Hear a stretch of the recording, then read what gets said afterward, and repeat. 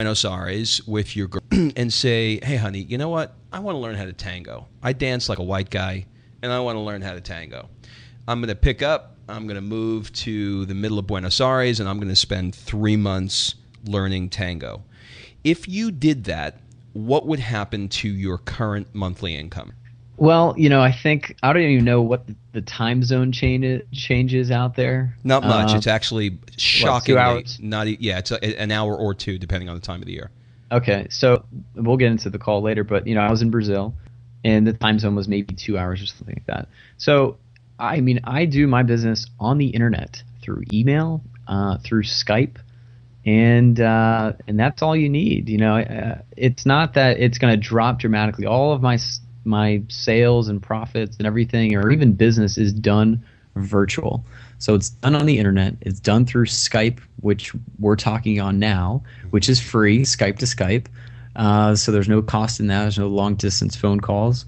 Everything is web based. All I need is an internet connection. So, it's kind of okay. Thanks. Well, we'll get to the actually is pretty cool. The whole Brazil, but I think it really won't suffer.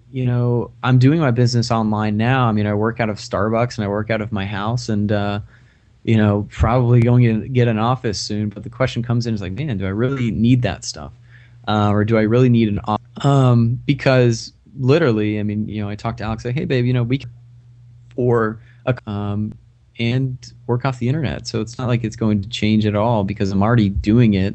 It's not like I need to physically be somewhere for business to get done and sales to happen. Give me a phone, give me an internet connection, and give me an email, and regardless of where I'm at. So let's talk a little bit more about that. So I understand that you took a trip to Brazil, speaking of, and while you were there for about a month, you worked maybe 5 hours, put together a total of $13,000 while you were gone. But I'm sure before you took that trip that there was some fear and anxiety, like, oh shit, what's going to happen? I'm in Brazil. I'm here for a month. Am I going to make money? But the reality was that you actually wound up making a bunch of money. So, talk to me a little bit about some of the fears that you had before you left, and what you learned from that experience of being able to sort of disappear for 5 weeks and really only work a few hours. Yeah. Prior to going to that, it was really kind of the first experiment in my business. And going to Brazil, actually my girlfriend at the time, we went to Brazil, and she's actually from Brazil. And so, we planned this whole 35-day trip.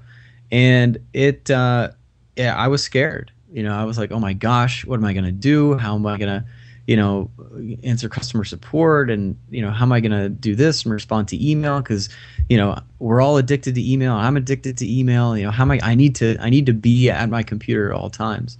So it was really just a great experiment in getting away from that, unplugging and realizing that the things that you think are really important, checking your email 5-6 times a day, when you look at it 4 days later and realize 90% of it is just junk anyways, and maybe 2 or 3 are actually something of importance, you really get an understanding of how you can step away from and control your life and not let the internet take over. So I mean, some of the fears were that how am I going to manage the business? How am I going to stay on top of stuff?